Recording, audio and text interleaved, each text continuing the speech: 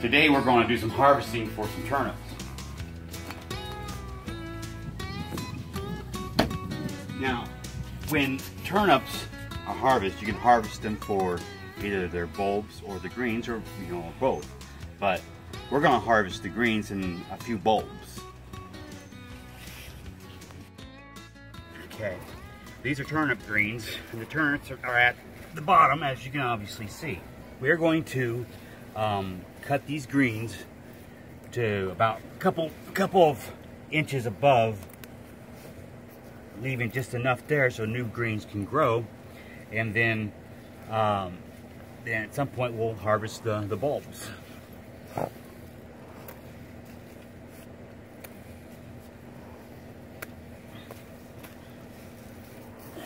That one there.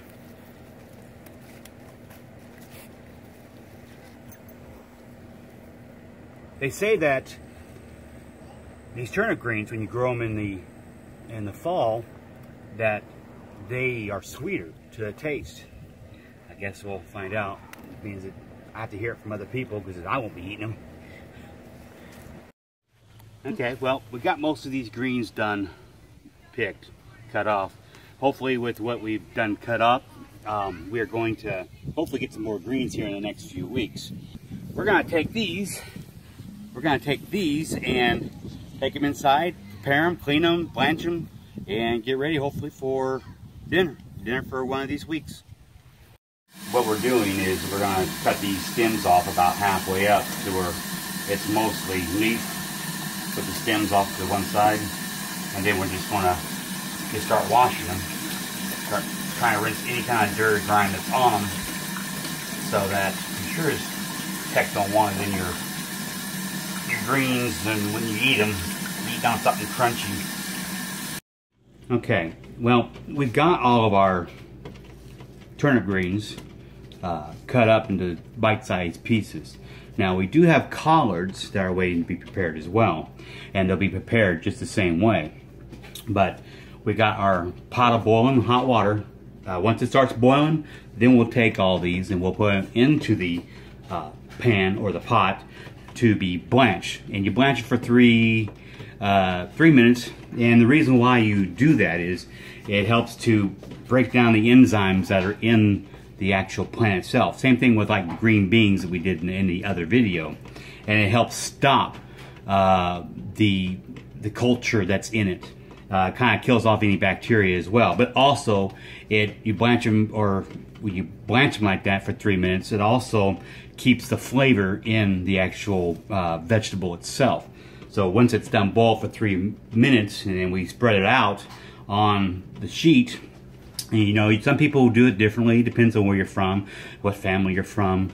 Some probably will put salt inside this here while they're blanching it. And some will do it after the fact. It depends on your cooking style. But being that I don't really cook these, and the information I get is from my mother-in-law and my wife and my mother. But this is what they do, and it helps lock in the flavor until you're ready to cook them. Okay, the water is now boiling, so we're going to take these. Oops, don't lose them. And throw them in. Just throw them in here. And probably we'll try to get all the stuff in as we can, and we'll slot them out. We'll take the slotted spoon, and we'll be able to dip them out and put them out here to dry or cool them down. Let's get these puppies in here. Oop, don't want to fry it.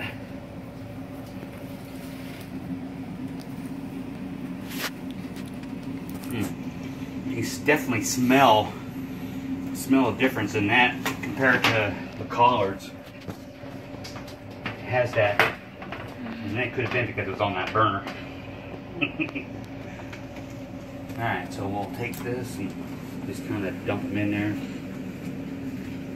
and let them start to boil, because once you've done dumped them in there,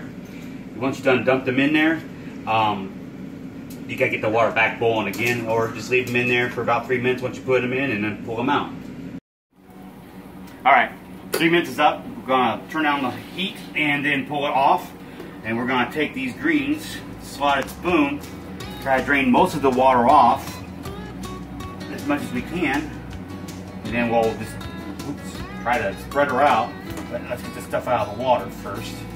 Okay, and get it drained.